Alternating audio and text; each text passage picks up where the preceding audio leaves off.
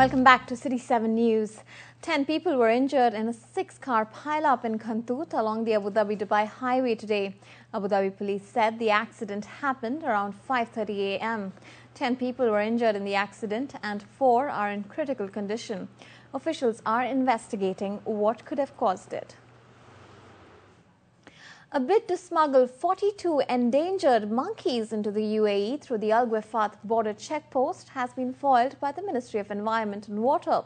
The attempt was halted by quarantine veterinarians at the checkpoint in affiliation with the Abu Dhabi Customs Authority.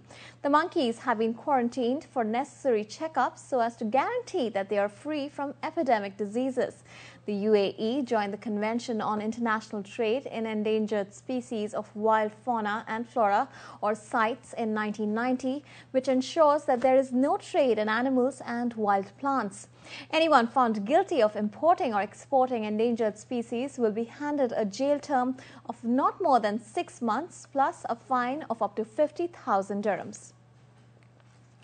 Dubai paddle surfers are making waves in the UAE.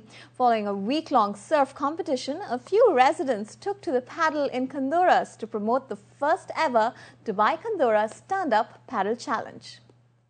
We're here at Msakaim Open Beach, also known as Sunset Beach, for the inaugural Stand-Up Paddle Challenge. As usual, it's a glorious day here in Dubai, and you're in for a real treat. It's not every day you get to see Emiratis in full national dress paddle surfing. The Kandora Stand-Up Paddle Challenge is the brainchild of the founders of Surf Dubai. Surf Dubai was established in 2005, and as Scott said, it's the first surf school in the region, and it's rapidly growing. When we first started surfing here in the region, there was about 10 or so surfers, maybe 15 max. And if you look at the surf culture right now and where it's grown, it's massive. We're really looking to get more Emiratis involved in the sport. Right now, we're trying to involve a lot more of them and get them into the water, getting them active, helping to kind of fight against diabetes, which we all know is a big problem here in Dubai. And it's an amazing form of exercise and promotes a great healthy lifestyle. Stand-up paddle, also known as SUP, originates from the Polynesian cultures of Hawaii, where stand-up paddle was used not just for sport, but also for transportation. Paddle surfers stand on long boards and use a single paddle to maneuver the waves. So how did this ancient form of transportation find its way to the UAE? At the ISA, we're the international federation recognized by the Olympic Committee. And our main job is to promote the sport and take it to places where it doesn't exist, like the Middle East. At the ISA, we believe that with the right people, that we have the right partners that we found in Dubai, this will be a very good starting point to expand the board culture, including surfing, stand-up surfing, which is just ideal. As the UAE is slowly becoming an international sports hub, from Formula One to UFC fighting and international cricket, organizers of the SUP Challenge hope to add surfing to that list. But this event also hopes to promote water sports right here at home, among young nationals and the wider community. Stand-up paddle is a great way to keep fit.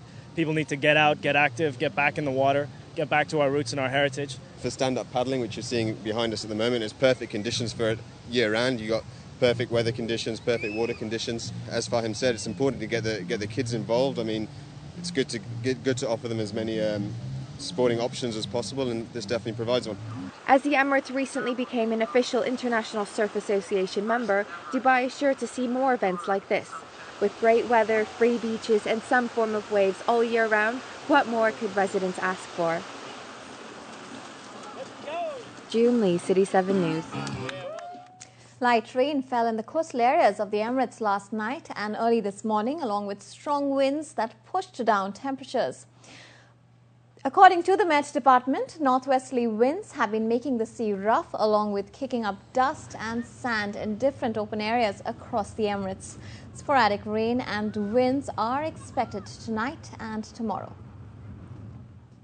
And with that, here's a look at temperatures across the UAE today.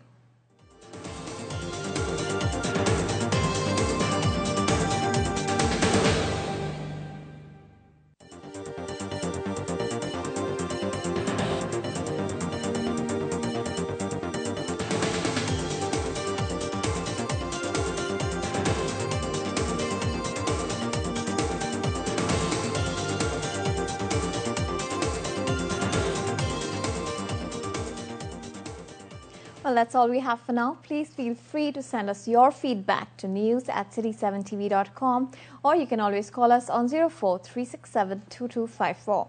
You can also watch our news bulletins anytime on city7tv.com, and do join the City 7 News Facebook group. For now, from the news team, it's goodbye.